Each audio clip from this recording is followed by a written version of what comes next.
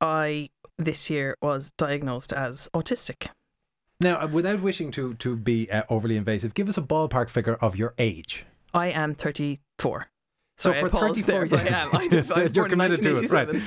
So for 34 years, you had no idea of this. No, I had no idea. I always felt that I was a little bit something, like a little bit too something, like a little bit too sensitive, a little bit too controlling, a little bit too anxious, always just a little bit off. And I wondered a lot as a kid, particularly like as I started to diverge, you know, when with girls, like we were all fine in primary school, and then secondary school, girls started to change and wear makeup and like different music, and I was like, what, hang on, we all decided that we liked the Spice Girls and that we were going to hang out at my house on Friday night. Why do you want to go to that park and sit in a bush, and what's happening and how long are we going to be there and who's going to be there and who's going to pick us up? Why am I different? Why can I not relate to the impulses of other people? And did you not do what most of us do, which is think the problem is with them? I'm right and they just need to get online with my plans. No, Anton. I wish that that's how I had been, but I internalised it, thought there was something wrong with me, did endless personality tests online, quizzes, was constantly like, what's wrong with me? What am I? Why am I different? Am I an INTJ and I an ENFT? You know, these Myers-Briggs tests, doing BuzzFeed quizzes about like, what type of soap are you? Just, I knew there was something and I couldn't, maybe it was that I was a Taurus, but actually it was that I was autistic. But I never thought of that because my version of autism, and this is a huge barrier to diagnosis, my version of autism was based on Rain Man, or, you know, genius savant men who are unemotional, can't make eye contact, or a 7-year-old boy who rocks back and forth and can't respond to his mother. And that's my fault. Google exists. I could have done research, but the mass media was feeding me, this is what autism is, and it didn't look like me. And then it was suggested to me a few times by a doctor. I was working with a doctor actually when I published my first book, and my first book was called Why Can't Everything Just Stay the Same? And it was about how I really struggled to tolerate change. And I was working with a doctor at that time, and she said, oh, I read your book and, you know, it's really great. Would you consider being assessed for ASD? And I was... That's autism spectrum disorder, which is now called, I think, ASC. It's also like a whole new language that I have to learn because it's not a disorder, it's a condition, so it's called ASC, but I'm really got my L plates on there. How did you react when that was said to you? I kind of laughed it off and was like, I have a cousin who's autistic, I have an uncle who's autistic, they're both non-speaking, I can make eye contact, I have a job, I'm not Rain Man, I'm actually pretty terrible at maths, so no thank you. And then it was suggested to me again. Did you take it as an insult?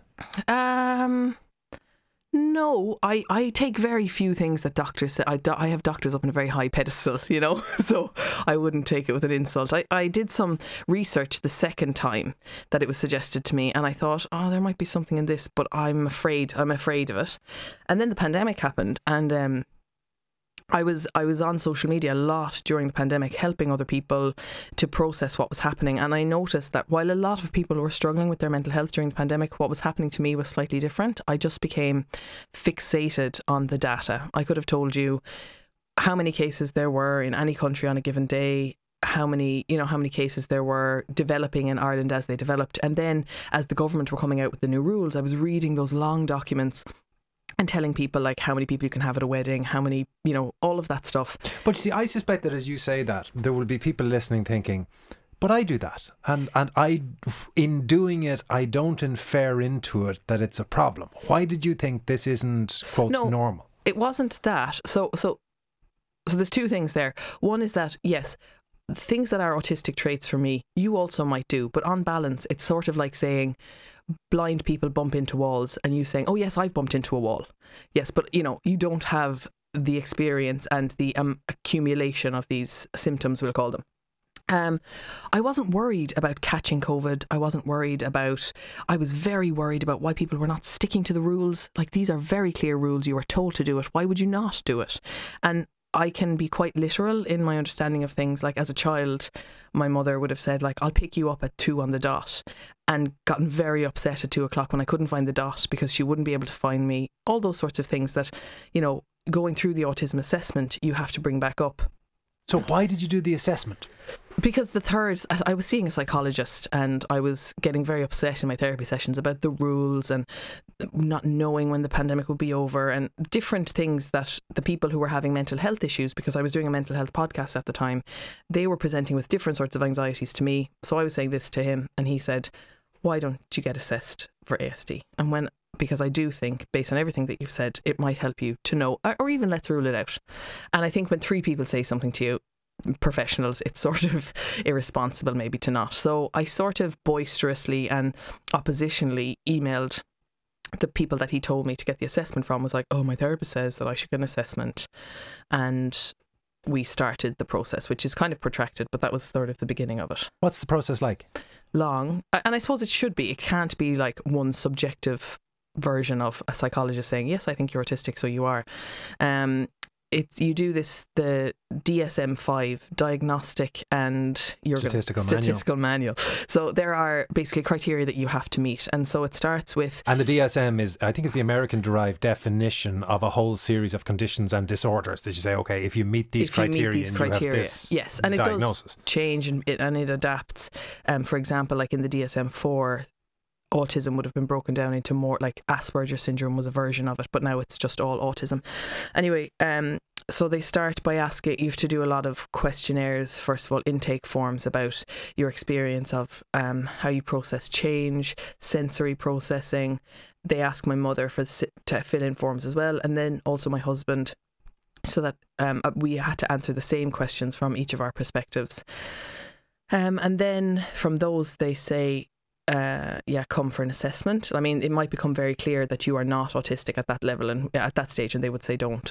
But then it's 3 long sessions with a psychologist where you go through those sorts of experiences. So like, how are you with maintaining friendships? You know, and I would say like, oh, I have lots of friends, but I do struggle to maintain friendships sometimes. I have been told that I'm too intense or that I'm too controlling or too manipulative, you know, whatever.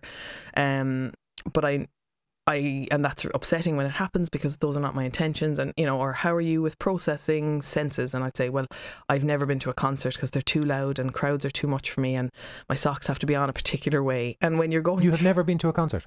I went to Robbie Williams once and I had to ask a guard to walk me home because it was too loud. And I didn't even get to see Robbie Williams. Kelly Osbourne supported him and it was just too much. Well, I could see Kelly Osbourne being difficult for anybody. But yeah, so like when you're painting, I loved Counting Crows and I loved that album, but if you made me go to that concert, I would not cope. So when at the end of this process they come out and say, okay, we have a diagnosis, this is what you have, or whatever is the correct term, is that a relief? Does it change how you view yourself? What effect, if any, does it have on you? It's part of it is a relief, and then it's this sort of a big fear as well. Like, it was a shock, but it wasn't at all a surprise, and that's also been my experience of sharing the news with other people who know me. They're like, "Oh, all right, that makes sense."